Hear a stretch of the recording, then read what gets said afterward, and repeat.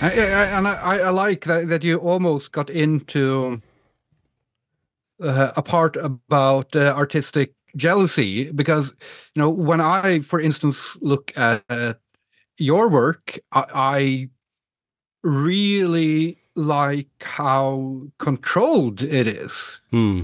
and I sort of get a little bit jealous about controlled Yeah, artists, right.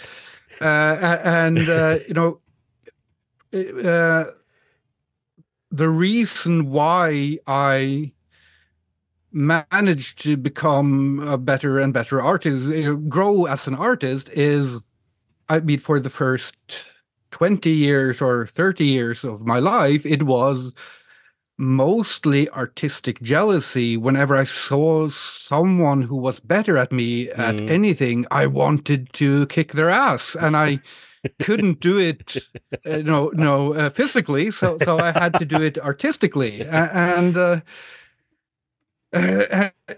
that took me a, a good way. And then it was in the recent years starting to recognize that no, I don't really have to be jealous at Chet for doing these awesome. You have these very straight compositions that are it is, everything has its place and everything is, it's exactly where it should be, and there's symmetry and there's all these textures and everything. Look, and I don't have to hate you for doing that. I can just celebrate that you're able to do that. Right. And I can think to myself, if I just spent 10 years to try to do that, I could do that as well. But I couldn't spend 10 years doing that because I would get bored. Hmm. Yeah, it takes a certain Uh, kind of mindset, I think. yeah, and probably I'm not going to hype myself up too much, but probably you couldn't do what I do either I because I find it uh, extremely difficult to do things in the way that you're doing it, where it's like, the controlled chaos thing, where yeah, it's all about chaos and simplicity.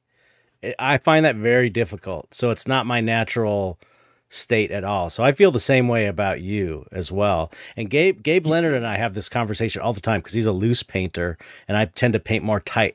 And we're always like admiring each other's technique, kind of jealous in a way. I mean, I feel that way of him, like, oh, I wish I could paint that loose. And then he's always like, man, you make me feel lazy because your stuff's so detailed. yeah, So I think it's like with artists, it's always kind of a grass is always greener situation. But yeah. but it's important that we can appreciate what we are doing differently because we don't all want to be doing the same thing. That would suck if every artist is doing the same thing. That's not good. It's not I interesting. mean, isn't that what AI will bring to Yeah. the table? Yeah, right, exactly. Where everything starts I mean, looking homogenized and the same. but yeah, I think just to sum up my thoughts on this, I think the for me personally, the artistic jealousy was really important, and now it's very even more important to just start to be able to not just express my admiration for other artists and for people who can paint clean and for people who can Mm, paint. I mean, people can paint the most insane things, yeah. and that is really wonderful. And to be able to not just say the admiration, but to feel it, to feel that it's fantastic that other people uh, have a different sense of fun, Yeah, because right. that's what it is. I find Totally. the chaos fun. Totally. Yeah. Yeah. And I'm like, even when I was in effects, when I was a sculptor, I kind of specialized in detail, like sculpting pores. I love that sort of thing where you're like get way in and just sculpt pores. And a lot of most sculptors in the industry were like hated detailing because it was so boring. And it's like you have to have a certain type of personality, I think, to do that sort of thing. Mm. So I'm like always, I really, really would like to love that little tiny process. And I look at people who do that, who can just get lost in that and think, that seems so peaceful. yeah, It's so nice to be able to spend hours just yeah. dreaming away.